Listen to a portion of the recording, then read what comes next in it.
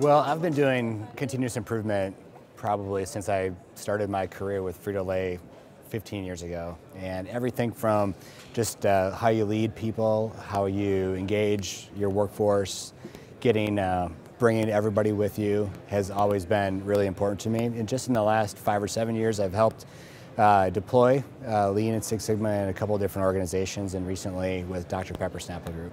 Well, you know, this event here has been fantastic, and there's a lot of great vendors here that are talking about how to go take your continuous improvement program to the next step. Whether that means how do you engage all levels of the organization, maybe how do you create the burning platforms for your executives, and I think there's just a lot of great networking, and the presentations have been fantastic.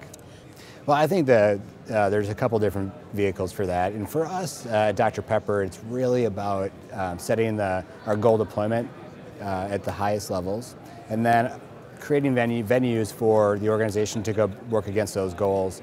We'd use two platforms. One are Kaizen events, and our second is what we call DPS in action, which is involving every single employee in that organization to go drive change. We believe that once we get everybody give them the ability to go make change, then the opportunity for us to grow in the marketplace is going to be there. You know, there's challenges all along the way, for sure, but we believe that the best change comes from our people that do the work. So every time that we have taken a solution from the employees that actually do the job, we've never failed.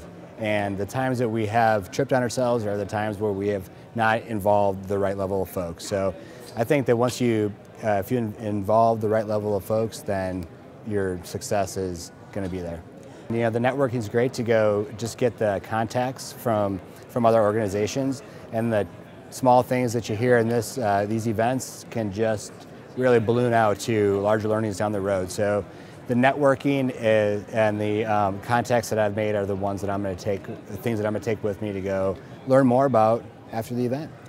Well, getting a voice to the customer is always super important, so I think that should be the first step of any type of improvement opportunity, and that's maybe a great way for the PEX conference to continue to grow, is to have the engagement of some of the downstream effect, and even customers of some of the organizations that come to the conference could be part of it. Yeah, I think in 60 seconds or left, that's a tough one. But I would say that you got to engage all levels of the organization and have multiple platforms to communicate, to engage, to go drive change, and don't make it very complicated. It's simple. You know, we walk past waste every day. Our jobs are to go remove the waste. Yeah, I think operational excellence can't be a work group on the side. It has to be, I don't like to use the word culture, I like to use the word behaviors. So it has to be brought into the behaviors and the DNA of the company.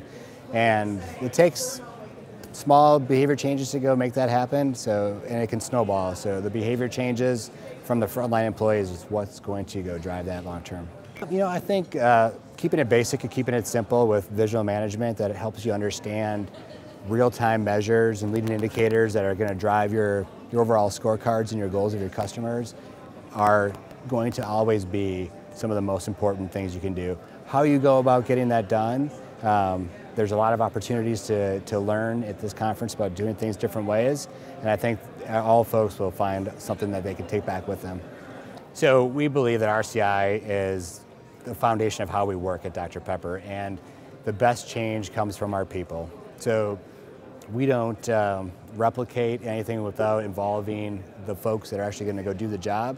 And I think that creates the buy-in, the success, and the long-term, helps the long-term vision of RCI and the competitive advantage that it brings to Dr Pepper. So I think the biggest success factor for RCI is that we have engaged all levels of the organization. We have key senior level support all the way down to the frontline employees.